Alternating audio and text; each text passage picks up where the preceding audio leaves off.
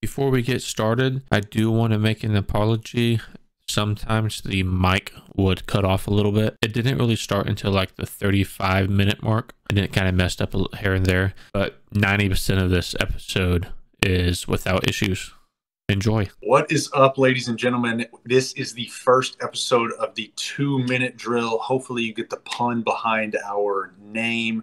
The men is in quotes because we're two men just figuring this whole thing out as to how we're going to keep y'all entertained for maybe 30 minutes, 45 minutes, 60 minutes. Who knows how long these will go.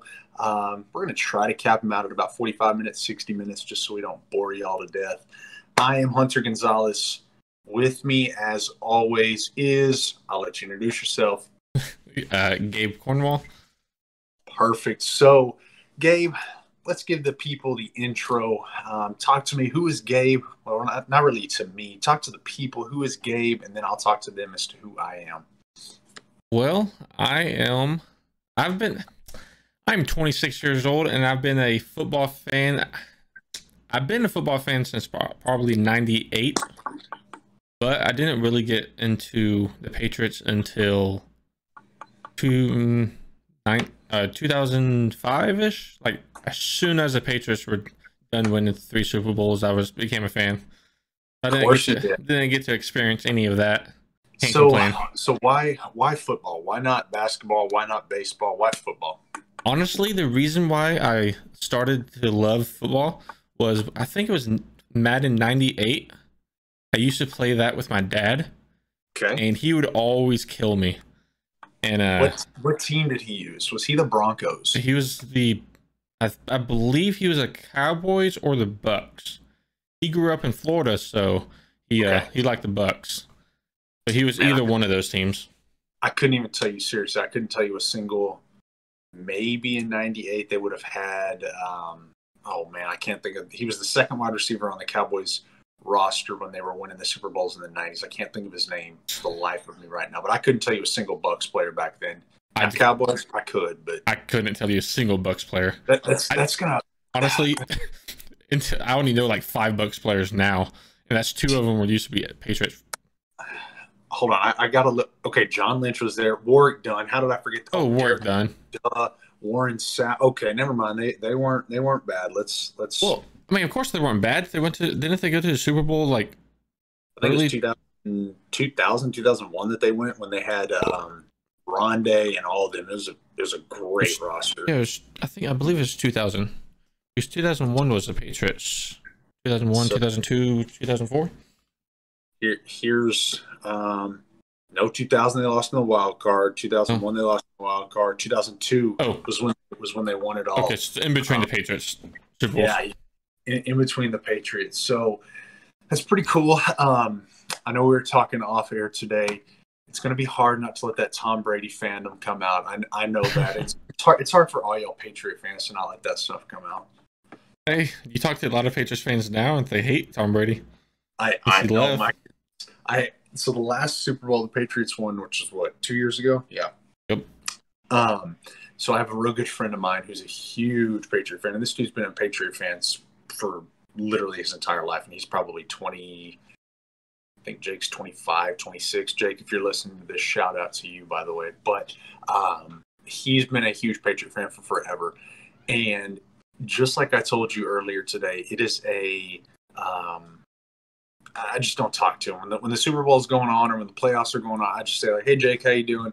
He tells me, "Great, perfect." I don't feel like talking about football with you because y'all Patriot fans are. I wouldn't even say Patriot fans. So I'm a huge Celtic fan, so I feel like I have the right to say this. Like, y'all have Boston sports fans feel it's their God-given right to like compete and win a championship every year. Compete in championships. There it is, right there. Okay, so it's always a little fun just to see how Patriot fans are in February. I don't even want to say in January. Really, I mean, the season starts for Patriot fans in January, and it ends in February always. I mean, the thing is, like, the Patriots were the laughingstock of the NFL for like 30 years. No one cared about them at all until Bill Belichick comes, and then Tom Brady surprises the world with that Super Bowl run. Exactly. They had a few good years in the 80s when my Bears killed them. Oh my goodness, they got destroyed versus the Packers Yes. and the Bears. Yep. So I The guess that's Bears kind like of demolished that team. It wasn't even like, didn't they lost by like 20 plus points, right? I think the final score in that 1985 Super Bowl. Hold on. Yeah, I listened to someone else, and they always talk about the 85 team versus the 2007 Patriots team. So it's 46-10. I was going to say 56-10. Yeah, it was 46-10. Yeah, that's crazy.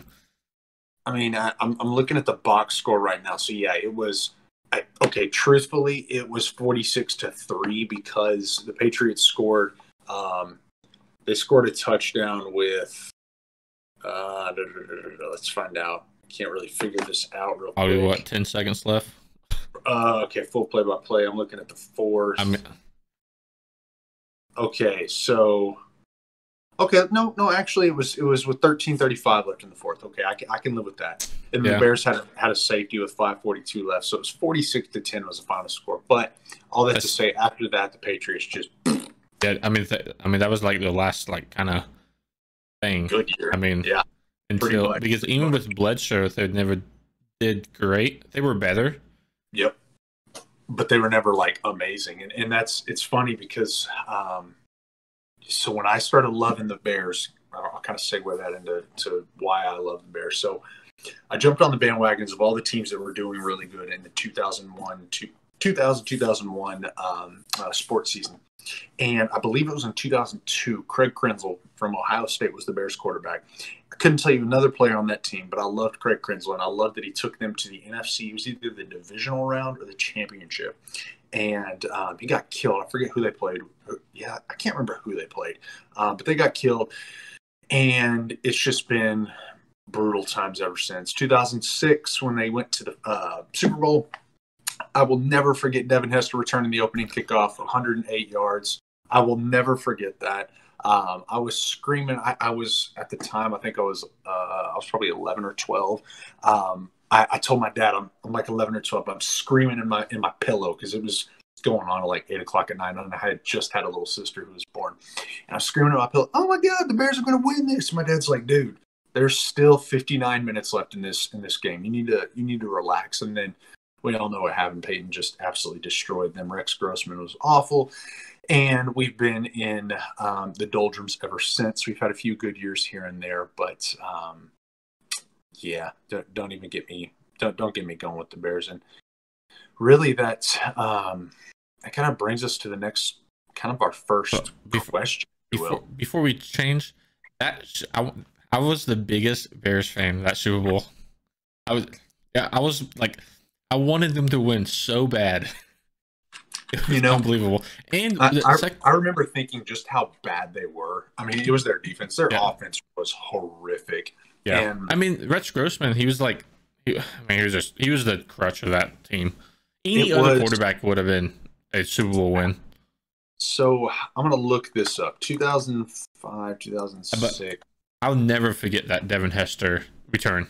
It's so iconic. And he looks himself. He looks at himself in the jumbotron as he's running, and he smiles. Yeah, I mean, that was truly one of. I mean, it was just. Oh man, that was truthfully that may go down as one of my favorite sports memories of all time. I mean, I've got several up there, but truthfully, because that's just so. Even though the Bears got absolutely killed, that's just such a memorable thing. How often is it that happens? And yeah, it was just great. I mean, so I'm looking. They lost 29-17. Excuse me. It was Rex Grossman. And then I guarantee you 99.9% of people could not tell you another player on that offense. Muhsin Muhammad was their best receiver at the time. They had Thomas Jones. He was a really good running back. He had just run for 1,200 yards. But it was the defense. That defense was absolutely incredible.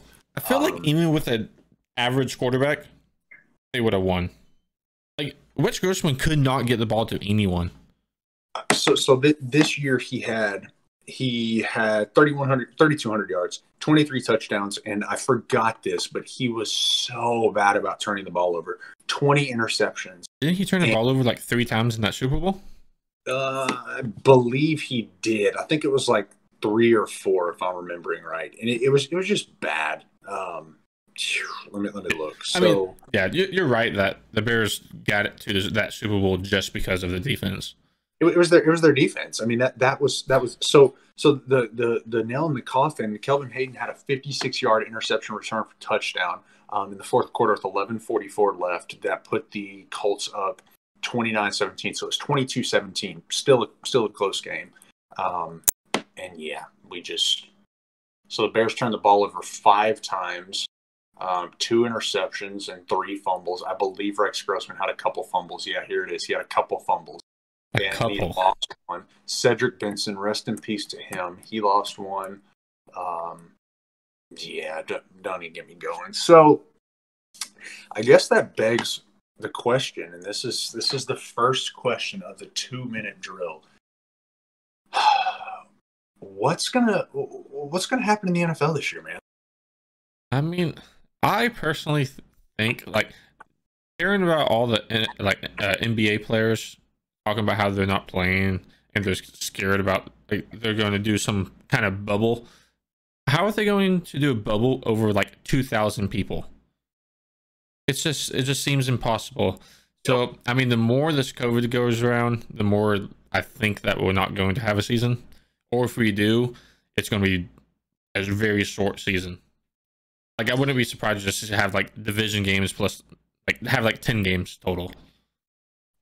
I don't disagree with you one bit. I mean, I was just talking to Tatum, my wife, about this earlier today. Actually, she told me something. She said, "Hey, I'm really excited for the NBA to get started." And I'll talk about the NBA until I'm blue in the face. It's my favorite sport.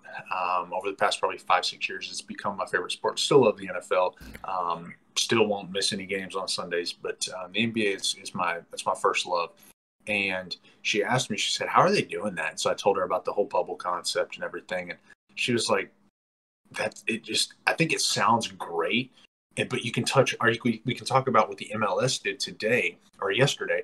FC Dallas, they pulled out of it because the bubble concept is great in terms of keeping people out. But what happens if one person gets it? Well, everybody's gonna get it. Wasn't there like 10 players that got tested positive for COVID? I think it was like 10 or 11. Yeah, I mean, that's what's going to happen. And when push comes to shove, I mean, let's just talk like the Chiefs, for example, because they're in the news right now paying Patrick Mahomes like $7 trillion. If Patrick Mahomes catches the coronavirus, of course, regardless of if he has it really bad, regardless of if he has it asymptomatic or whatever it is, if he catches it, he can't play, and the society won't let him play. And what happens? He's going to catch it. He's going to give it to XYZ person. Let's just say he doesn't give it to XYZ person. In the NFL, with there only being 16 games in a year, if you lose a couple games, you're behind the 8 ball. And if he misses a couple games, they're stuck with. I mean, who's their backup quarterback? Is it still who was last year?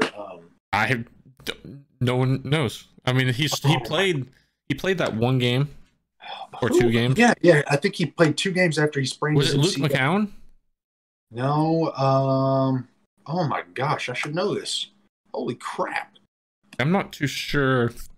Because whenever he hurt his knee on that QB sneak. Yeah. It was when he sprained his MCL. Oh my god, I should remember that.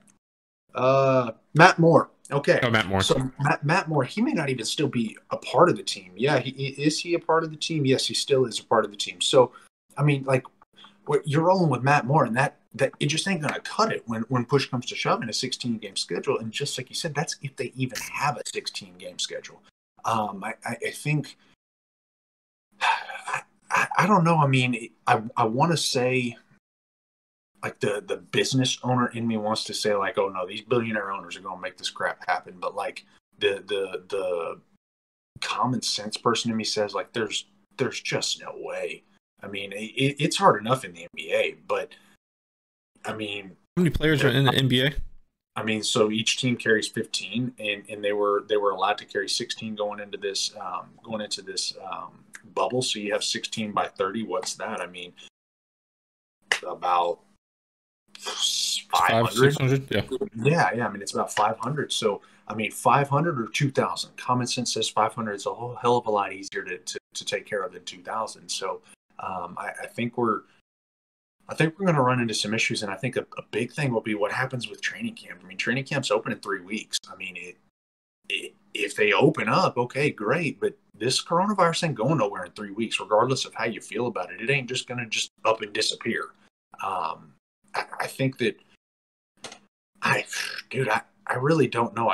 I do like your thought process though with the 10-game season and having the little asterisk by this season is really what's going to happen. But it's I always hate that just because it's like, I mean, they still did it. I mean, it's not like one team played 10 games and the other team played 15. I mean, everyone was still even, but you know, I mean, no matter who wins, if they have a Super Bowl, no matter who wins, it's going to be a question mark. Absolutely is could they have done it without this and then that what like. I mean, what were you going to say? One thing is like how much I want the football season to be here. I think it's kind of it swings my bias a little bit to like, yeah, we're gonna have a season. That's everybody. I really do think that's everybody. Just kind of like hoping the way to the season. I was talking to a client about this morning, and hopefully, Tommy, you're listening to this. Is he basically was like, dude, I hope that this happens, and so like I think just like you said, like our biases want to get in the way of what's truly going to happen. And again, right or wrong, I'm not here to get into what the legitimacy of it is or isn't, but our bias is going to get in the way. And the thing is Roger Goodell. I don't think anybody's going to sit here and say he's a great commissioner, but he knows he's pretty good. He can be good. He can be good, but I mean he knows that everybody wants there to be a season. He just knows that. And so if in the public court of opinion is you want a season, well, by God, he's going to do his damnedest to make sure that we get a season. And dude, I don't know. I might hate Roger Goodell, but hey, none of that hate goes to the owners, and that's kind of his job. I mean, his job is to shield. So exactly. I mean, he does a good job, even though I hate him. And but like one thing, like even if the season starts, what happens if, say, a player gets COVID, he doesn't show a single sign, and then a week later they play a game, now he tests positive? I mean, they're going to be testing players probably daily, but I mean, once a player tests positive, the whole team 90% chance will get it. I mean, they're too close to each other. Exactly, and that's what the question mark is do you even run that risk? I mean, you have some people that say, yeah, just do it, and then you have some people that say, don't do it, and that's where you begin that thing is that starts to get into legal issues whenever if a player gets in and dies. Exactly. Is what happened. Kill the NFL.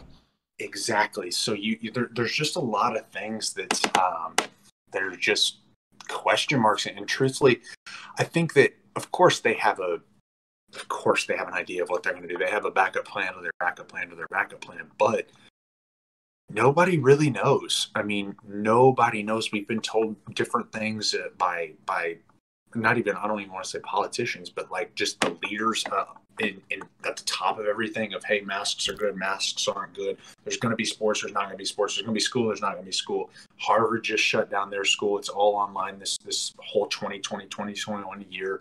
And I think many schools are going to follow suit. And then that begs the question is, are college sports going to be played in the fall? And if college sports aren't going to be played in the fall, then NFL plays in the fall, but people are going to then say the NFL is greedy and like it's just a huge issue that's literally never been seen before. That brings up another question: is like, what's going to happen to all the like people that were seniors and stuff that wants to go play, like go and enter the draft?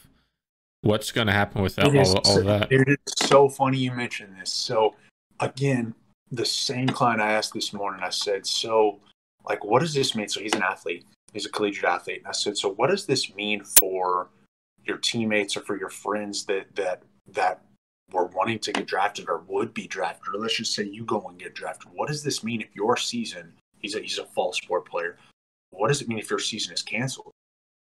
He said, well, they may push it back to spring. And I said, okay, well, let's just say that's canceled too.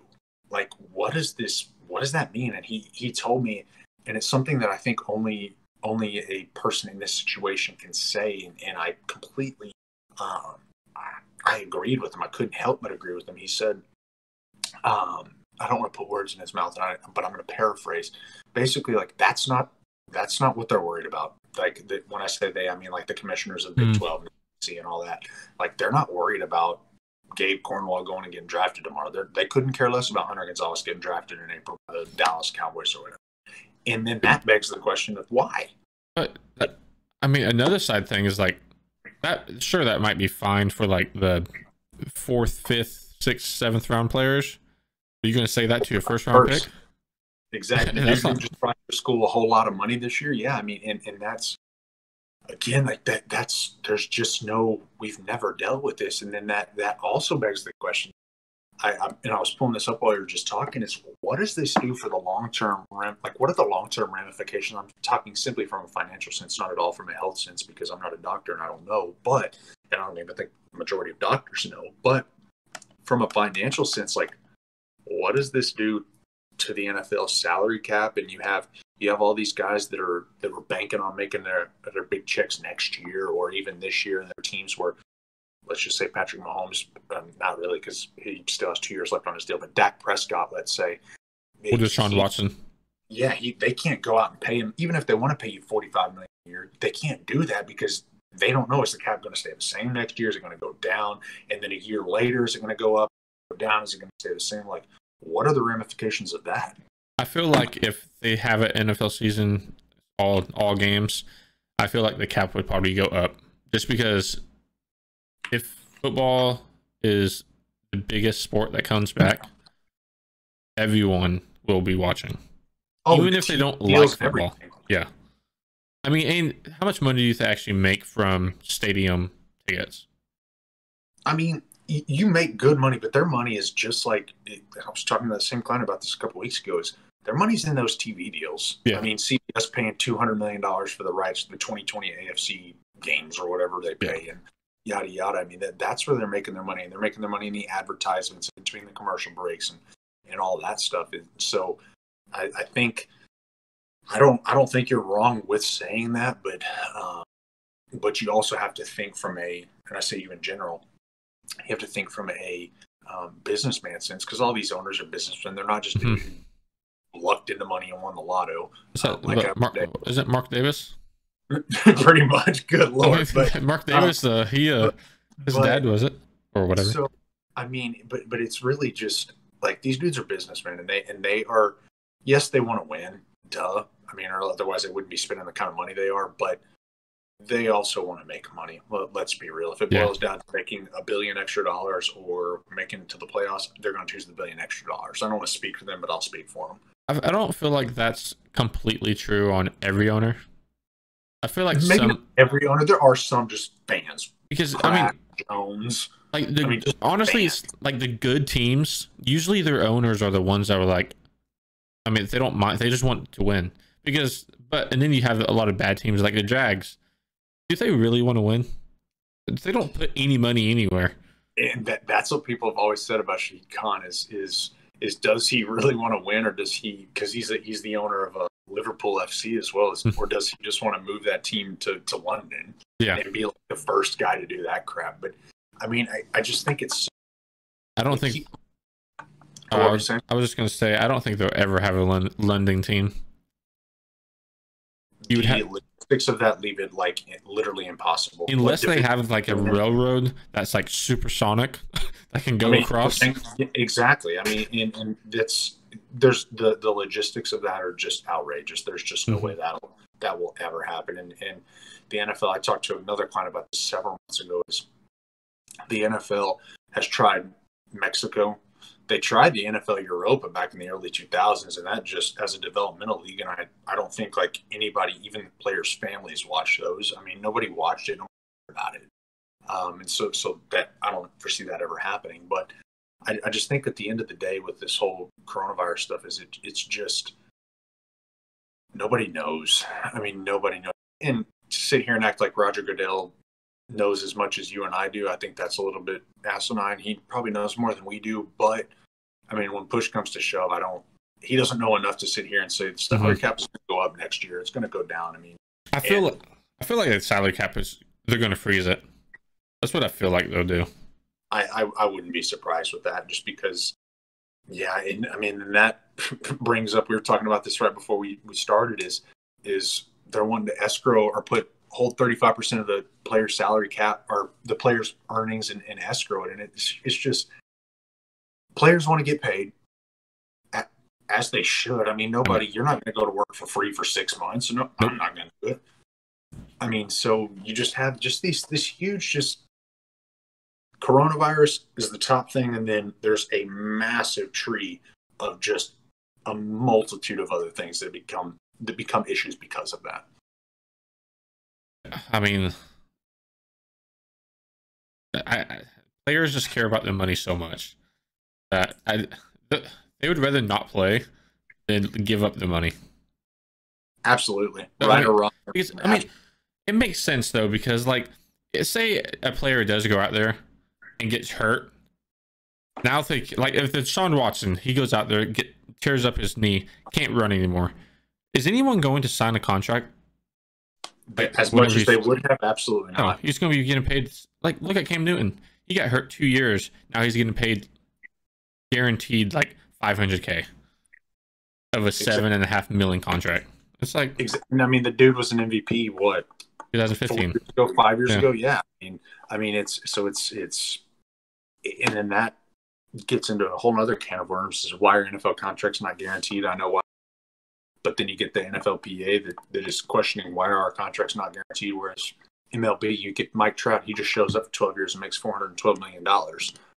Not faulting him. Go get your money, Mike. But, baseball contracts are so crazy. Baseball contracts they're just absolutely insane, seriously. But you mentioned Cam Newton, dude. What are your thoughts on that? What are your thoughts on any other contracts and any other transactions that you can think of? I wrote down 4 contracts that I thought were kind of interesting. Or rookie contracts always guaranteed fully? So no, I believe past a certain round they are, but they were guaranteed. But then they put in with Sam Bradford, they put in a cap to it. Mm-hmm. But no, I believe they like in a certain round they're not. Well, I mean, in the first round, were they all guaranteed? I wasn't sure because Jedrick Wills signed his 4-year deal for $19.7 million, and he was a number 10 overall pick. But well, I mean, just to sign on the dotted line, the dude got $12 million. I mean, yeah, but I mean, I guess the whole contract is guaranteed. So yeah, I'm looking at his thing. Yeah, fully guaranteed. That's, I don't know. That's a great question. So let's just go look at Jordan Love's, for example. So he signed July 1st. Is his fully guaranteed? Let's look. I should know this. His is fully guaranteed too. I feel like it wasn't always fully guaranteed though. I feel like they have kickers and stuff. I think you're right. I do think you're right. I think just some players got fully guaranteed. So here's Brandon Ayuk. I think he was the 25th overall pick. His is fully guaranteed. Yeah, I think past, of course, after the first round, they're not guaranteed. I mean, so let's just look at Denzel Mims. I know he was in the second round. I think he was like 35. Let's look with the Jets. Let's look. Was he 35? I'm gonna feel smart if he was 35. 59. I was wrong. Oh, you were way off.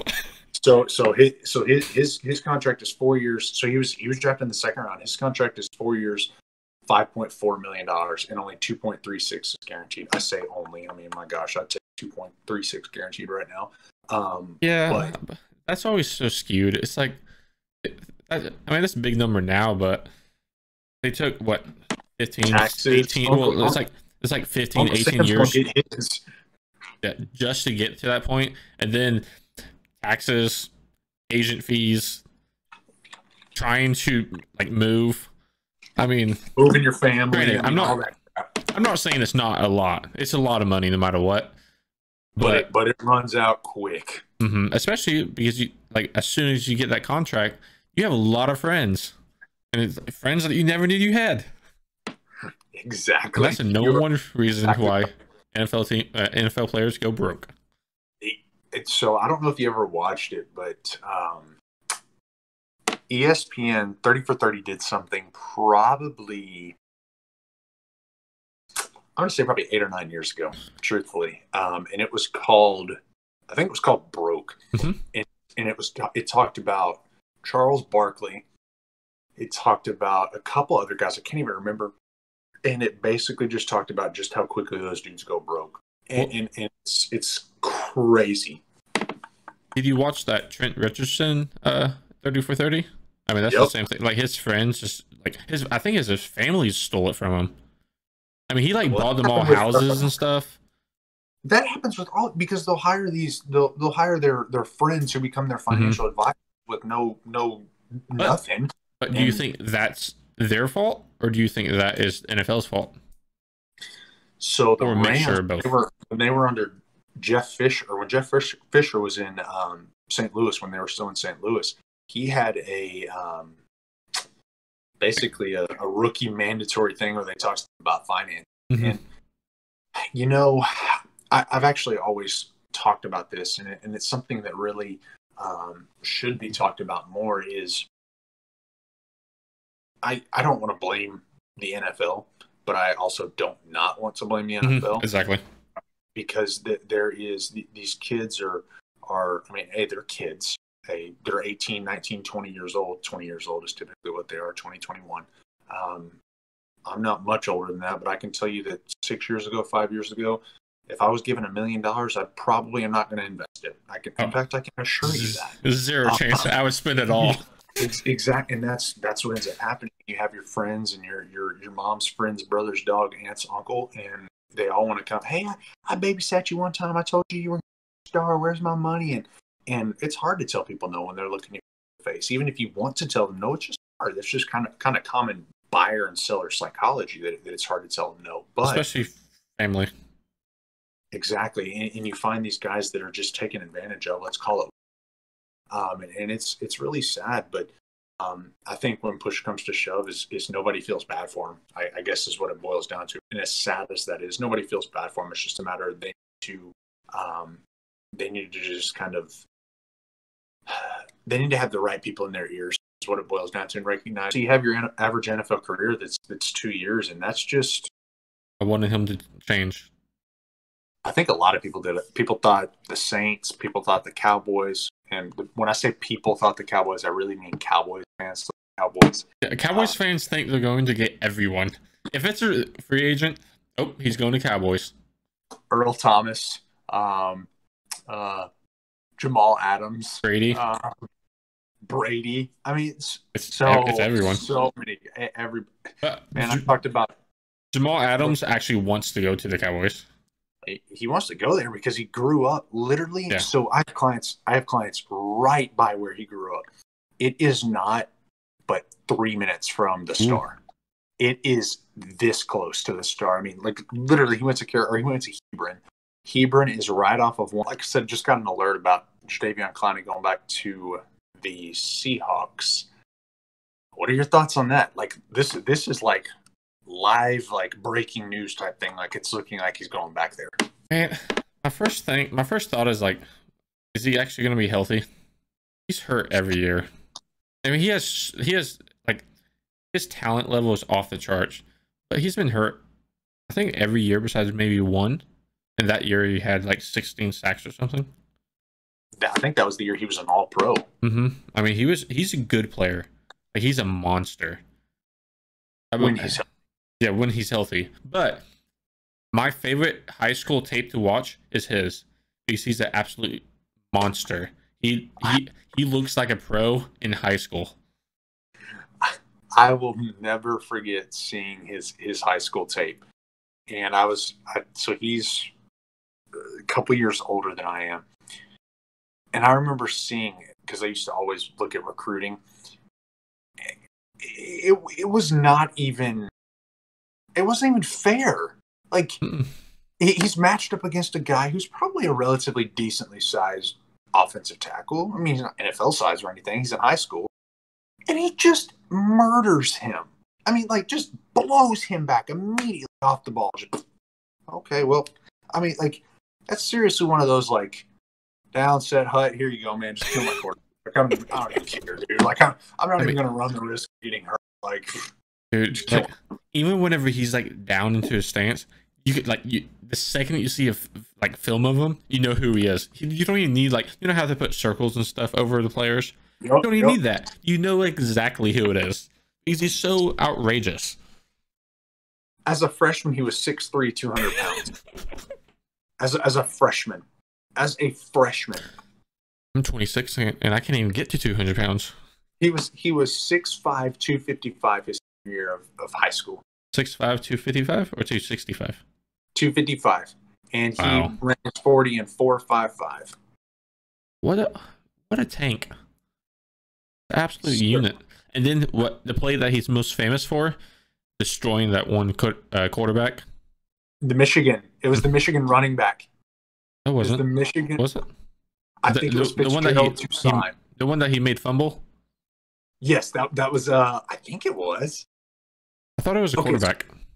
Okay, here's his high school senior stats. 162 tackles, and high schoolers play, I believe it's 13. 29 and a half sacks, 29 tackles for loss, 11 forced fumbles, scored 5 touchdowns on defense, leading his team to a 13-2. 13-2 record. So he played 15 games, 160. He's a defensive end. A defensive end. And he has 162, divide that by 15. That's 10.8 tackles a game.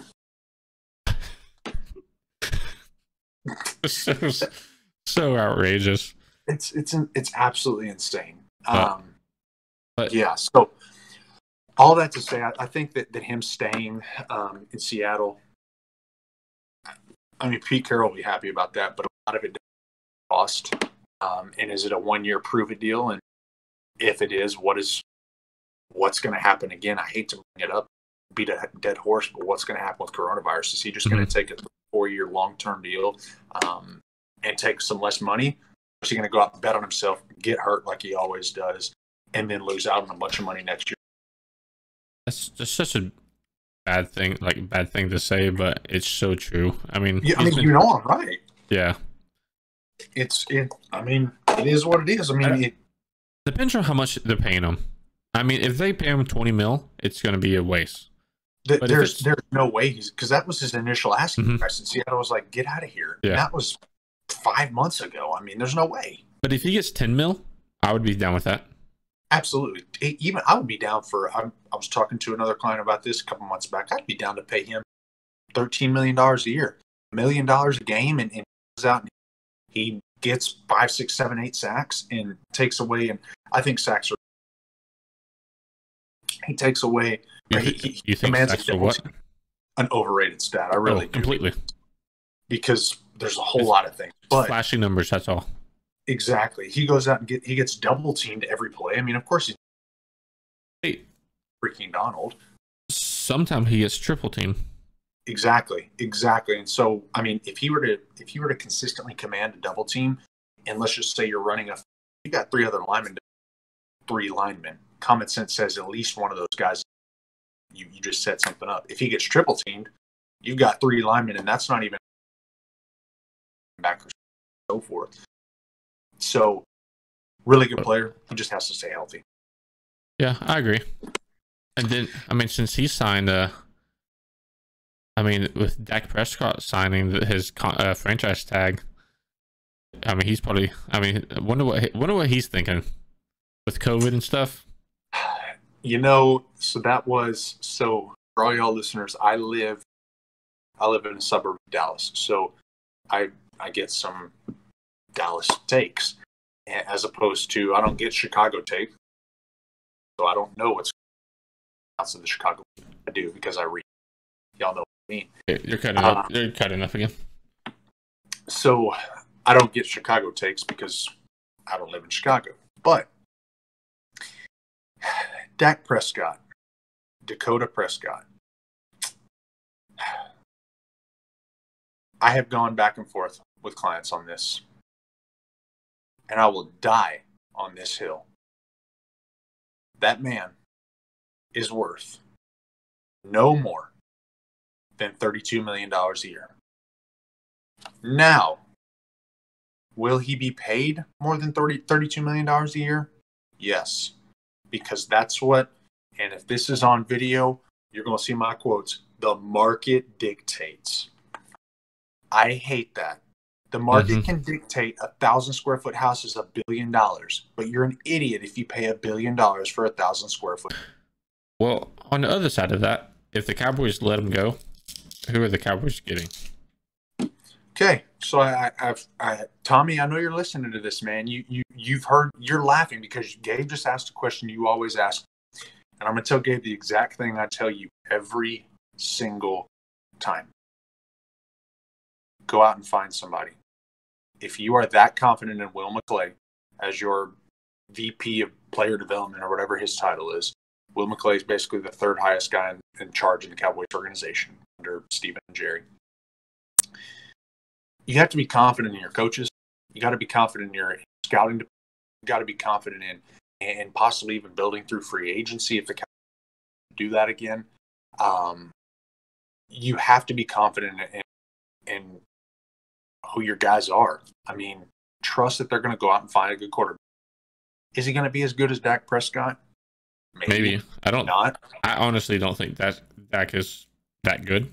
I think he's an average quarterback that doesn't turn the ball over too much. I think so. I don't. He's a top 10 quarterback, but top 10 quarterback that sounds a lot sexier than what it is because there's a lot of bad quarterbacks in the NFL right now. A lot. So you take, let's just say 20. So now he's a top half of the top 20. I mean, he's a good quarterback. Would I take him on my freaking Bears? Absolutely. But you also have Mitch. So. Exactly. So the thing is you just have to trust that your guys can go out and find him because would you rather pay one quarterback a fifth of the salary cap? Or would you rather two? And let's just say he's an all-pro. Let's say he's a second-team all-pro every year. Would you rather pay one guy a fifth of your salary cap? Or would you rather pay three guys a fifth of your salary cap and get three perennial Pro Bowlers? I'm going to take the second one. Depends. Depends on who that one player is. If it's Patrick Mahomes, I'm taking Mahomes. But how many Patrick Mahomes, how many Tom Brady's are there? Literally two. I would say three. I have to put Lamar in there. Okay, you could say Lamar, and then, like, we're talking just guys you would build a team around. You've got those three. I mean, I wouldn't build a team around Brady now, but so you could say Mahomes, you could say Jackson, you could probably say Aaron Donald. I don't. Okay, so I mean, truthfully, let's just say if we're only talking quarterbacks, you're going to take those two guys. That's it. Yeah, I don't think another. I mean, there's a few rookie quarterbacks that might be something, but I mean, one quarterback to watch out for would be Kyler Murray. The end of this season, he played very well, and once he kind of gets a little bit better, which I assume he will be this season, that the Cardinals team with DeAndre Hopkins is nasty. Ooh-wee. I mean, if they have Christian Kirk, Fitzgerald, Fitzgerald. If they have fast slot guys, and they have probably, I personally think he's the best wide receiver in the game right now. And then Fitzgerald, which is, I mean, he's a top wide receiver. He's old now, but he does not age. He just doesn't. Wasn't Fitzgerald the guy that he didn't have a single drop a few seasons ago, and then Hopkins didn't? He had like 102 catches without a drop, like 3 seasons ago. Larry Fitzgerald, I believe, I'm dead serious. I believe he's got something like less than like 15 for his career. Yeah, I so, believe so you have two wide receivers that do not drop the ball, and then you have two younger, fast speed guys, and then you have who's a running back over there? It's going to be Kenyon Drake now. Yeah, I don't like him too much. He played okay in spots. Their offensive line is a lot better. Mm-hmm. A lot better this year. And I mean, truthfully, I thought he was going to just absolutely royally suck. Ooh. But he kind of proved me wrong. He kind of yeah. Did you watch him in college at all? I grew up literally 30 minutes away from where Kyler Murray lit the world fire at Allen. I mean, I saw him like in college, and I think another part of it, hook 'em horns, I have to hate the Sooners. Like, literally nothing ever positive comes out of that crappy school. I mean, they have 3 quarterbacks. I don't even get me quarterback factory. I can't. They're not a quarterback factory. They are a transfer factory. Don't even get me going with that. It doesn't. Hey, none of those guys would have made first pick and Heisman without the OU. Without Lincoln Riley, you're absolutely right. You're absolutely right. I'm not an OU fan either, so. But I think that they are a really good team to watch out. It's kind of funny because that kind of touches on our last thing, and we'll wrap it up. But, I mean, just give us some quick, not necessarily hot takes, but some things that you want to leave the viewers with and the listeners with in terms of guys that we need to watch out for, maybe a little hype, aren't hyped up enough, so on and so forth. One, even though I hate Dak, I think the Cowboys will win that division and actually do some good. They're going to be good this year. That they got Alden Smith he just came out of rehab, and everyone's saying he's looking good. So that's one person to look out for. Another thing, even though I'm a Patriots fan, I'm gonna say Cam Newton's going to be exciting. I mean, just him being there. If Bill Belichick and him meshes well, I think it can be really deadly. I mean, if he goes back to his 2008 season or 2018 season before he gets hurt, then he was playing good. So between those, I can't really. The other team, like I was actually talking to my buddy earlier today on who might make the Super Bowl, and we were talking about like the Bucks and the 49ers, and I think the 49ers beats the Bucks just because they can keep Brady off the field, and then they can attack Brady with an elite defense. So I'm kind of leaning. I mean, I wouldn't be surprised to see another 49ers and Chiefs Super Bowl. Well, that's a hot take if I've heard one. It is always. I don't necessarily like if that happens. I'm not going to be like, what in the world? But it's always hard for me to trust the defense to produce year over year over year. Mm-hmm. And I mean, that's the valid because point. there's always a regression, and I mean, case in point, the Chicago Bears. I mean, case in point, there's always a regression. Chicago's defense is still really good, though. Oh, the defense is still incredible, but I mean, do I think that a team of so it's Brandon Ayuk, George Kittle, Jimmy Garoppolo. Who are their other receivers? I mean, truthfully, no Goodwin plays for the Eagles. Yeah. They did get a new wide receiver. I just forgot who it was. They have Brandon Ayuk. I know that, and then he's their rookie out of Arizona State. Deebo Samuel. Completely forgot about him. Completely forgot about him. That's not a huge upgrade. I mean, but Jimmy G has a lot of question marks too, because he really didn't do much last year. They have Trent Williams for total. I don't even know how I forgot. Oh, Jalen, get it. Jalen Hurd, Travis Benjamin. Yeah, I mean, like their offense leaves something to be desired. Mm-hmm. There's a lot of question marks. Exactly. But so that run game is still going to be there. Exactly. You're exactly right. And that's what got him to the Super Bowl last year. So it'll be even better because of Trent. Trent's going to kill it over Joe Staley. But I think, man, a team. I don't know. Like, I know why I'm high on, but I don't know why I'm high on them, and I don't think they're going to do anything crazy. AFC West, they're just going to get staffed by the Chiefs. It's the Broncos. Repeat that whole thing. So, another team that I'm pretty high on this year, I don't think that they're going to do incredible things because of the division they're in, but I'm high on the Broncos. I really am. I think that this year they can be, I'm not saying amazing, no, but I think they could be pretty decent. Second year of Drew Lock, Courtland Sutton together. They got AJ Bouye, they got Melvin. Of course, they of course still have Vaughn. They have Philip Lindsay. Shelby Harris is really good. Justin Simmons is an incredible safety. Like, they got some good players. I mean, and get in Jerry. I mean, Luck has played pretty good whenever he played. Sutton was a underrated wide receiver last year. Yep. He was destroying it, and no one knew. Exactly. So I'm pretty high on them again. I don't think they're getting playoffs and shocking anybody, but I think the AFC, it's going to come 3 teams that it did last year, and that's, well, take out the Titans. You don't 3 think... teams. I can't be convinced that Ryan Tannehill is going to take a team in the AFC. Fair enough. No. So I think it's going to come down to the Ravens, the Pats, and the Chiefs.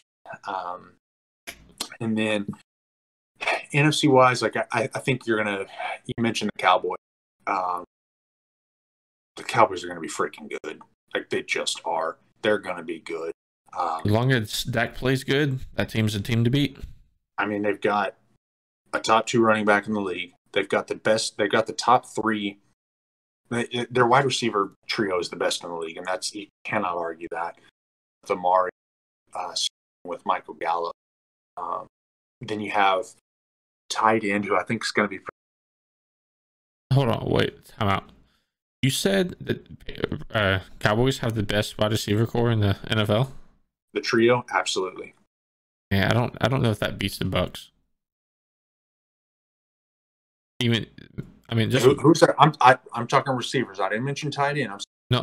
I just feel like I don't know who the Bucks' third wide receiver is. You have Godwin, great. Evans, great. And then their third guy is Scotty Miller. I think he's like 5'9". I'm not exaggerating. 5'9", 170 out of you.